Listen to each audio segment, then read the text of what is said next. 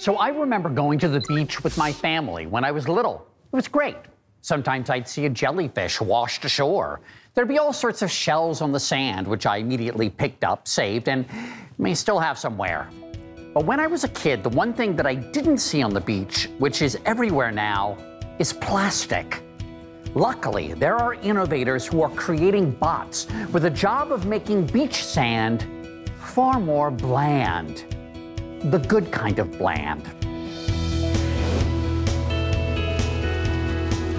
Meet Bee-Bot, an eco-friendly beach cleaning robot that sifts sand to remove toxic plastics and trash without harming the environment. Kinda like a remote-controlled Roomba for the beach. I connected with innovator Claire Touvier in Port-France to hear more about this beach tidying technology. Hello, Claire, and welcome to Innovation Nation. Hi, Mo. Nice to be with you today. What was the inspiration for the Beach Bot? What we set ourselves to do with Bee-Bot was to create a technology that would be able to clean the beach while having zero negative impact on the environment. Many beaches are cleaned by heavy-duty tractors or manual sifters that rake the sand, triggering beach erosion, crushing flora and fauna, and leaving small bits of plastic waste behind.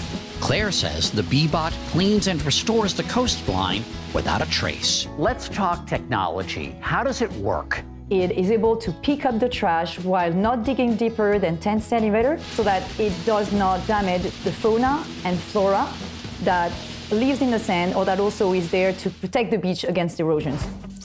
The Bee-Bot is remote controlled and runs on battery and solar power. It can clean about 3,200 square feet in an hour, roughly equal to the size of 7 basketball courts. What kind of trash can it collect? Any trash starting from 1 centimeter. You cannot imagine how much cigarette butts, plastic wraps, straws you will pick up.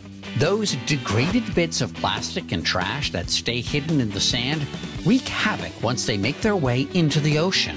There are billions of plastic bits that are released into our oceans on a daily basis, and that impacts marine wildlife down to us if you look at the entire chain.